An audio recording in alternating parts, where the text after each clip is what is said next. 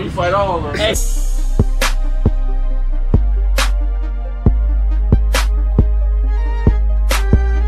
What's cracking, G? It's your boy Cooper. You already know my channel about love, life, and loyalty. And I got a little information piece, a little informative piece for y'all today. So I hope y'all enjoy it. Like, comment, subscribe. They ain't let the GDs through the door, but they let Broner in. Damn, they got them GDs out there, boy. Nigga, I'm finna go spend 100,000 on nothing, nigga. They said your ass snitched on Durk. They said you snitched on the whole OTL. That's what I said. I said that's crazy. I mean, yeah, man. I don't know if you been tuned in, man, but I already just showed. Durk said the same exact shit as me in the interview. How the fuck I tell? Yes, the main shit is they saying, cause like, alright, on the interview with you and Floppy, you had said, you basically just like, cause Durk did say it on the academic shit, but they saying that you said it. So what the fuck do that mean? Alright, y'all, so I ain't even gonna spend all day talking because I want y'all to see the content, but I dropped a video earlier today with people, basically academics mostly, but the internet too. People sitting there saying like, man, this all happening to Durk with him getting indicted. Well, he ain't get indicted yet, but we know what's coming.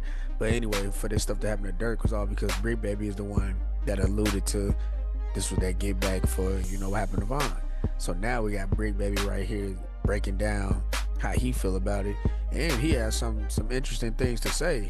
Oh, alright, they saying, alright, cause there's like 4 people, they don't know who, like, I think they conspirator 1 was Durk, or I think they think it's Durk. They're saying that conspirator 4 is someone that's local to LA that dropped the location, and everybody's trying to say that you dropped the low on Pop and Quando to Durk.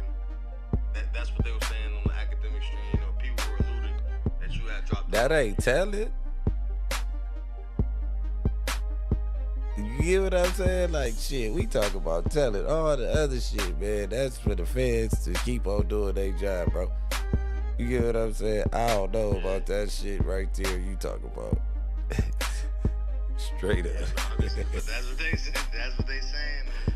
Word on the streets, that's what they saying, man. I'm like, what the fuck? Man. You just woke up to some crazy shit, like, what? Man, listen. I hit your phone. I told Ack, I'm like, I hit bro phone. Bro must fine. I'll figure you probably sleep with some shit. Yeah, I fell asleep with the baby, man. I'm over there and Niggas was thinking, everybody was like, yo, Bricc, they thought you got arrested. That's what I'm saying, bro. Like, you know what I mean? We ain't gonna put that in the universe, but the co-conspirator number 4, if he was local to Los Angeles and they just did all that, they not giving them time to get up out of here. But they all have it.